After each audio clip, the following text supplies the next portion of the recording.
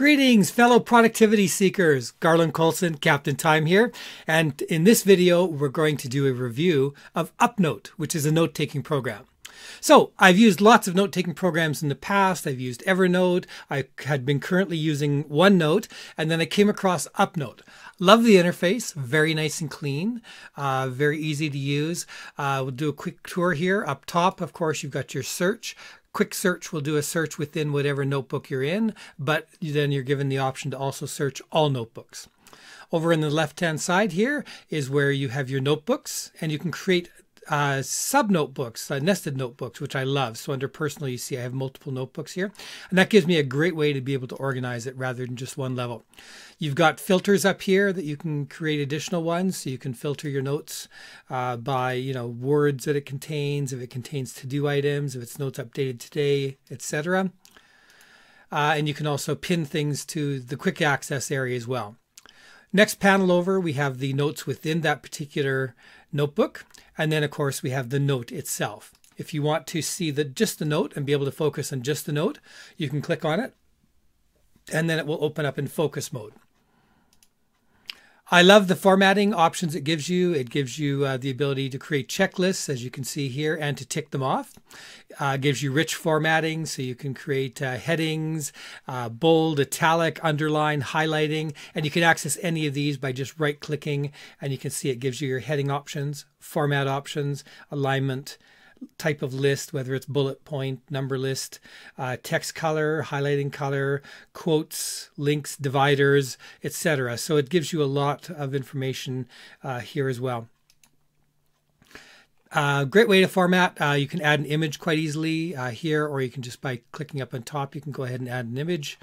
You can add quotes. It's got a special formatting for quotes, for code block, for tables. Some of these are premium features, but premium's very inexpensive on this. It was under $20 when I upgraded, a one-time fee.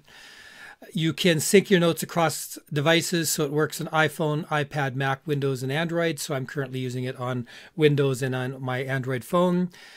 Filtering we've talked about. I love the bi-directional feature. If you click on the brackets twice, then you can link to any other note that you've created within the system. So this makes it a great way to be able to, add other notes that you want to connect to. Down here in the bottom, it shows what notebooks this one's a member of. So this one's in the personal notebook and the UpNote training. If I untick that, now it will just be in the UpNote training area, so it's not in the other one as well. Down here again, it gives you another option to be able to get the formatting, but you can easily get it with the right click as well. And the info just gives you some more information, your word count, table of contents of this area, etc.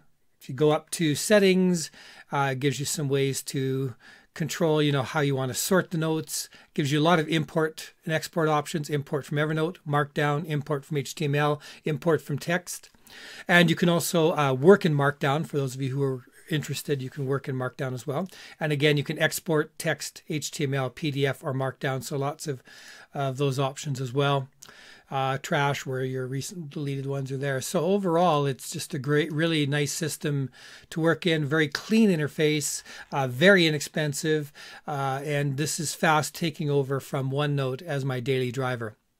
Hope you've liked this review. I plan to do more in-depth work with UpNote, including how to set up your own personal knowledge database within UpNote. So look forward to that in future. Make sure you hit the like and subscribe button so you get notices when I put up new information about UpNote or any of the other productivity things I do. Thank you so much for listening.